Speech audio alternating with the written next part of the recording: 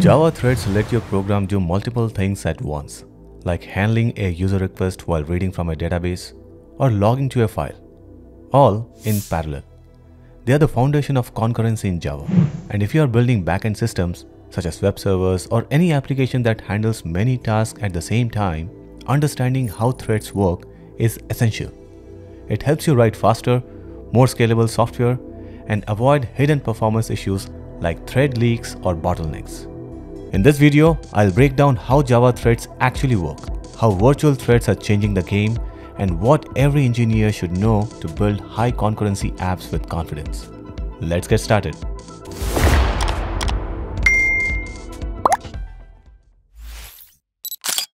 In traditional Java, each time new thread is called, it gets mapped directly to an operating system thread. This type is called a platform thread. Now here's the problem. Platform threads are heavy. They consume a significant amount of memory, often around 1 MB per thread, and they are managed by the operating system scheduler. So when you run this, you'll see output like this. This approach is fine when you're dealing with a small number of tasks. But if you try to spin up thousands of threads like this, let's say one for each incoming HTTP request, you are asking the OS to manage 1000 separate execution contexts. That's not just inefficient, it can cause real performance issues. You start hitting limits. Memory gets exhausted, context switching becomes expensive, and debugging becomes harder as thread count grows. Platform threads work well in small number or for CPU-bound tasks, but they simply don't scale for high concurrency workloads, especially I/O-heavy ones like serving thousands of web requests. With virtual threads, you can create thousands, even millions of threads without overloading your system, because they are managed by the JVM, not the operating system. And here is the same example rewritten using virtual threads. Just replace new of thread with thread.start virtual thread. That's it. Under the hood, these threads are extremely lightweight. They share a small pool of actual OS threads, and the JVM handles all the scheduling. If your virtual thread blocks, say waiting for I/O, it simply yields control without blocking a real thread. And that's the magic of virtual threads. Massive concurrency, minimal overhead, simple readable code, and no async callbacks needed. So here at the top we have multiple virtual threads. These are lightweight tasks created by the application. Notice how they are not directly connected to OS threads. Instead, they are managed by the JVM scheduler, right here in the middle. So when a virtual thread is ready to run, it gets mounted on a platform thread, which is shown in the blue below.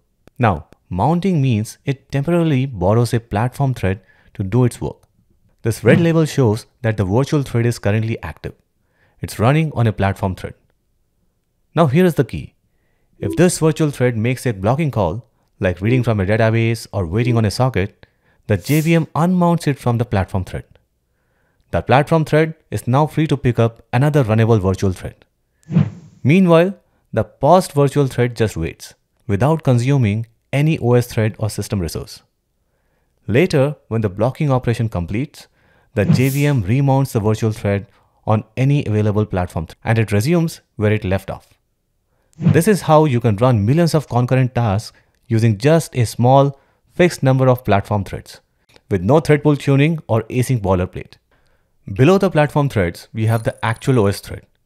These are the threads managed by our operating system, be it Linux, Mac OS, Windows, doesn't matter. Each platform thread is backed by one of these OS threads. But here is the important part.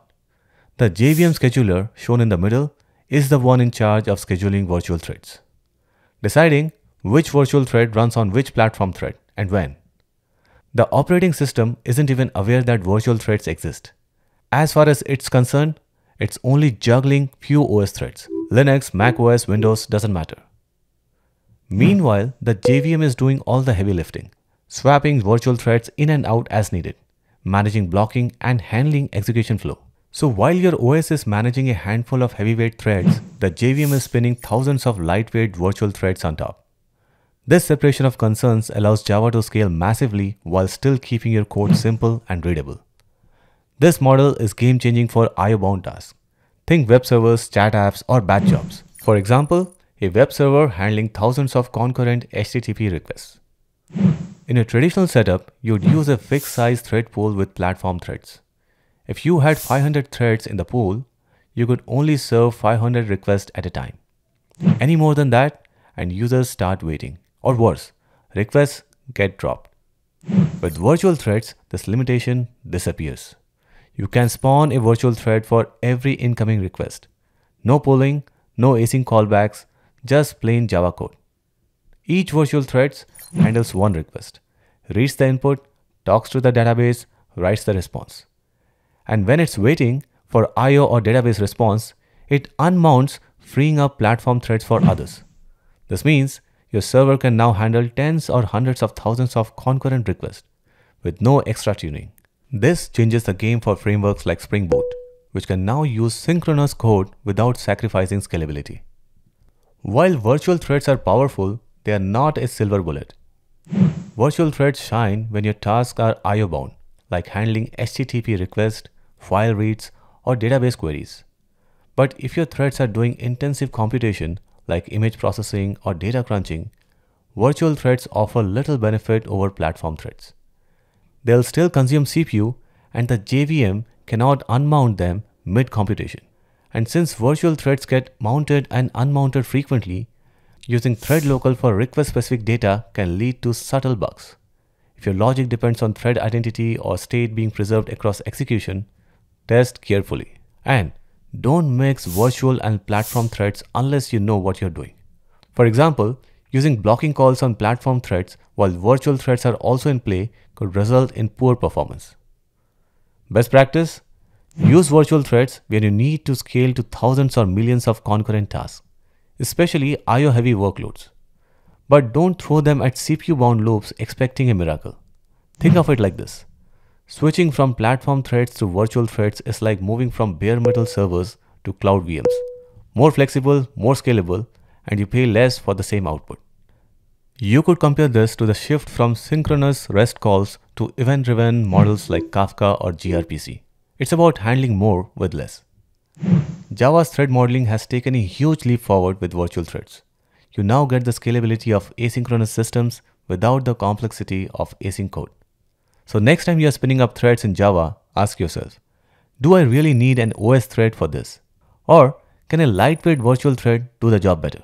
If this helped clarifying things, give the video a like, subscribe for more deep dives into system design and distributed systems. And if you have already used virtual threads in production, share your experience in the comments. Until next time, keep your threads light and your CPU happy.